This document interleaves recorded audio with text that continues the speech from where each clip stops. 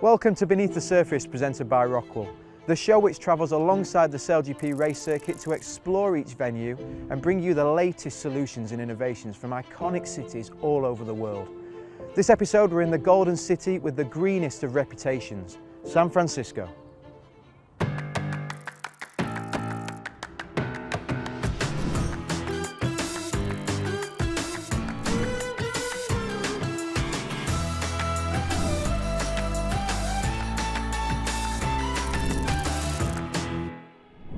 Coming up, we learn how San Francisco Bay is innovating to protect itself in the face of climate change. We visit Oracle Park to see an award-winning sustainability project in action. And if you fancy winning some new team gear for SailGP Season 3, stay tuned. SailGP returns to the west coast of the USA to race in the Bay of San Francisco, but this time, champions will be crowned, with one team taking home the $1 million jackpot. Now, everyone knows the world-famous parts of San Francisco, the Golden Gate Bridge, Alcatraz, and the hills that sweep around the city. But when you go beneath the surface, you'll find there's a lot more to the Golden City than meets the eye. Here's everything you probably don't know about San Francisco in 60 seconds.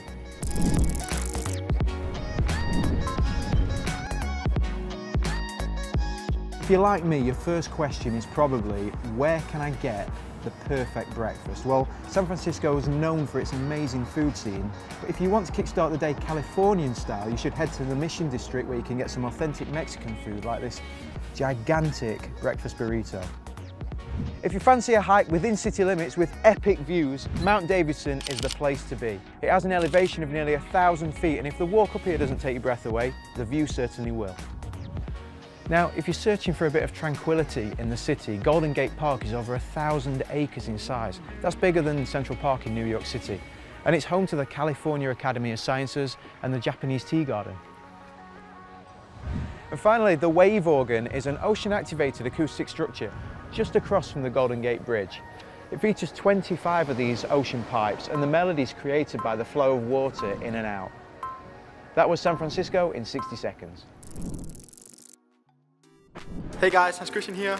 If you want to have the chance to win some new team gear for Season 3, count the small boats in the corner of the screen, and then let us know how many you find in the comment section.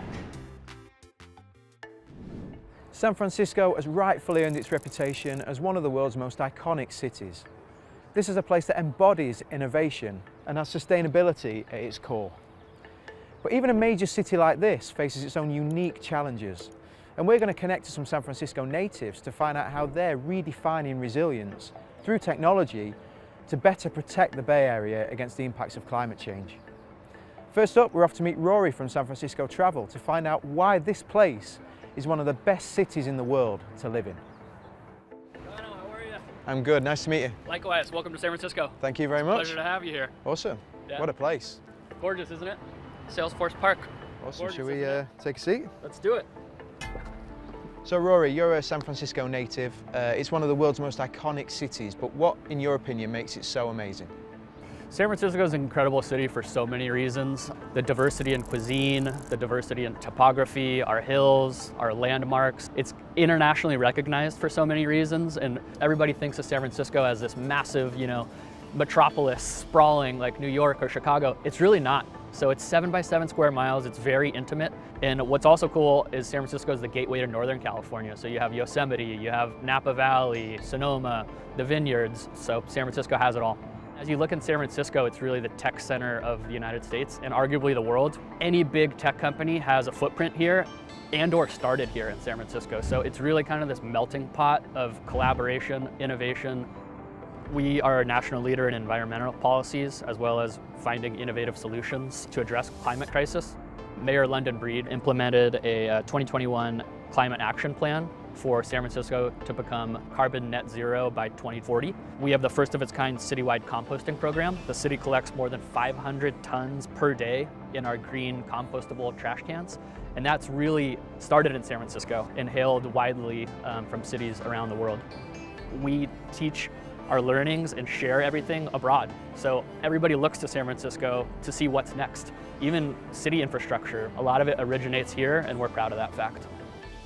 The world may look towards this region for inspiration, but how do policymakers, agencies and city planners decide on how best to protect the bay and its citizens? Well, they rely on data, modelling and scientific advisors, like those at the San Francisco Estuary Institute. Warner, thanks for joining us. Maybe you can tell us a bit more about the San Francisco Estuary Institute. Well, the fundamental role of the Institute is to provide independent, objective science to local government and regional government entities that are dealing with landscape scale environmental issues, everything from water quality in San Francisco Bay to restoration of the wetlands. If you're thinking about the San Francisco Bay Area, you really need to think about 8 million people essentially in a bathtub, and the water's rising. So we have the normal issues that we're concerned about around climate change, from drought and wildfires and extreme heat. But for this unique region, we really face a triple threat of rising seas, rising groundwater, and lowland flooding from more extreme and more frequent storms. And for the Bay Area, our entire urban infrastructure, our airports, our highways, our railroads, our water treatment plants are all down at that very low-lying area. The shoreline assets at risk are about $150 billion of assets at risk. 2/3 of those assets, $100 billion, are located within San Francisco Bay. I think the good news is the Bay Area is a highly educated, highly environmentally sensitive community. We have world-class research institutions. We have very progressive business leaders. We have a very strong alignment between our local city and state officials. So there's an enormous commitment to protecting the health of the San Francisco Bay. 20 years ago, we looked at what we needed to do to protect the bay, and we concluded that we needed to restore about 100,000 acres of wetlands at the edge of the bay. Those wetlands both filter the pollutants that wash down off of our urban areas into the bay, and they provide a buffer from storm surges and sea level rise. It's probably the cheapest, most effective, science-based, nature-based solution that we have to address climate change in this area. The real frontier area where we need to make the most bold change going forward is probably the areas of finance and governance, providing incentives so that cities, counties, and regional agencies work collaboratively to solve land use problems across the entire 450 miles of shoreline of San Francisco Bay. So we really have, I would say, a 15-year max, but probably 10-year period in which we really need to step it up and dramatically accelerate the decisions we're making. For San Francisco, we're almost sort of ground zero for climate change and sea level rise. And I do believe that we can be a national, if not international, model for how an urban region at the edge of the sea tackles adapting to climate change. I want my grandson, when he's my age, to look back and say, well, you know, Grandpa did everything that he could to make a better world for me. And I think that there's hundreds of people in the Bay Area that are doing that. And if Warner and his grandson taking a game at Oracle Park anytime soon, they'll discover just what the San Francisco Giants are doing to preserve water supplies through sustainable agriculture. And here we are, the world famous Oracle Park, home to the San Francisco Giants, and underneath this massive scoreboard is a 4,000-foot urban farm featuring avocado, thyme, tomatoes, limes, olives. It's endless. And how it works is this. It's a hydroponic growing solution. So underneath this wood chip covering are blocks of Grodan stone wool, and that significantly reduces water waste. So for example, a kilogram of tomatoes grown in a method like this with Grodan might take 4 litres of water, but a kilogram of tomatoes grown in a more traditional soil-based method might take 60. So it's a super innovative solution, and it's right in the heart of one of the most famous stadiums in America. School children also attend the culinary education program here to learn about sustainable agriculture. The Giants have also won the Green Glove Award on 12 occasions. That's a prize awarded by Major League Baseball to the team with the highest recycling rate that diverts its waste away from landfills, making this team one of the greenest in the world.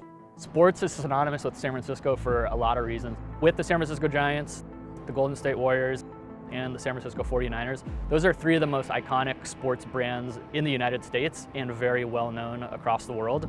And throughout 2010 through 2020, we were named Sports City of the Decade by Sports Business Journal. So that's something to really hang your hat on. We were really the place to be for sports fans.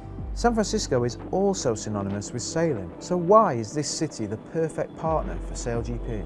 It's international. We have the infrastructure to be able to host it. It's the natural kind of amphitheater that San Francisco has between the Golden Gate Bridge and Alcatraz that lends itself so well to sailing competitions. It just creates this natural beauty that you can't find in very many other places. Nowhere is better suited in the United States to kind of conduct international, technologically innovative and sustainable sporting event like San Francisco can.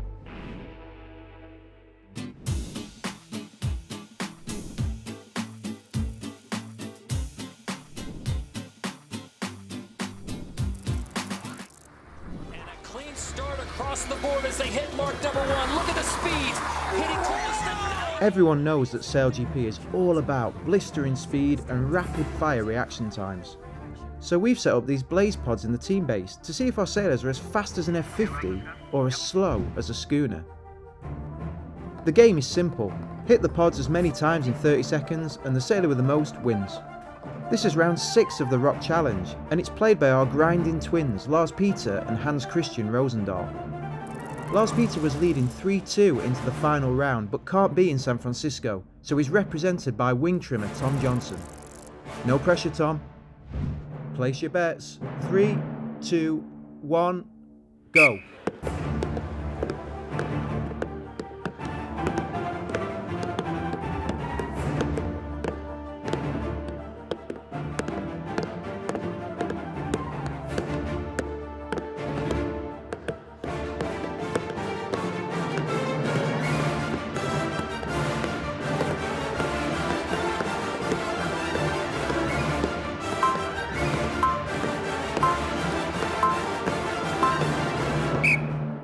And that's it, Tom Johnson is not happy. He's walked off and he's kicked the camera over in the process. Hans Christian's won this round and tied the scores at the end of this season at 3-all against his twin brother, Lars Peter. I've been battling against LP all year. He's a hard competitor, but it was good we had TJ, which is just the biggest competitor, and he gave me a tough time. It feels good to win the last challenge. Well, that's all from Beneath the Surface San Francisco. A big thank you to San Francisco Travel Association for making us feel so welcome in the Golden City. Now, don't forget to watch the grand finale of SailGP Season 2 this weekend. You can go to sailgp.com/watch to find out how to check out the action in your market. You can watch Denmark's SailGP team racing against the best sailors in the world in front of the iconic Golden Gate Bridge. And you can also follow that $1 million showdown between Japan, the USA, and the reigning champs, Australia. Don't miss it.